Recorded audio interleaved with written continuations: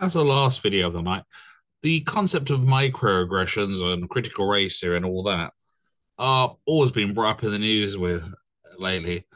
It would appear today a man was stunned by the horrible microaggression of kids swinging on swings in a park.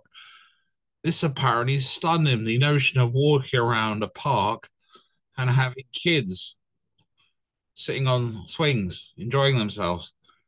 This apparently a horrific act was apparently nearly too much for him to bear, especially as they were, oh my dear, they were foreign children. He apparently couldn't bear it. More news will be brought to you about this as the situation develops. Hopefully, he will recover from this horrible, horrible traumatic experience.